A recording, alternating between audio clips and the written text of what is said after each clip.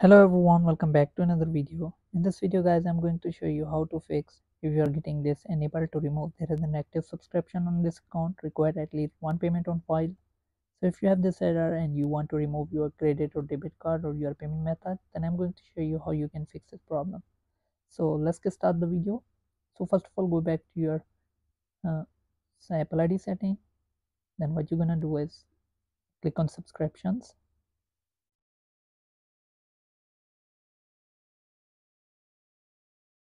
Then you will see the subscription list. So there is active subscription. Click on it and cancel. So if you're using free trial or any, like you have purchased it, just cancel it. So if you don't want to cancel it, you won't be able to remove the card. You will get that error. So make sure that you one by one cancel the subscriptions. So I'm going to also cancel this.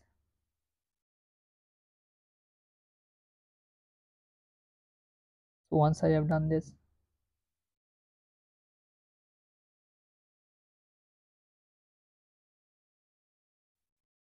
so now you can just go back and remove the payment method. So I'm not going to remove it because I need this on my iPhone. So hope this video helps you. If it does, then leave a like and comment. Thanks for watching.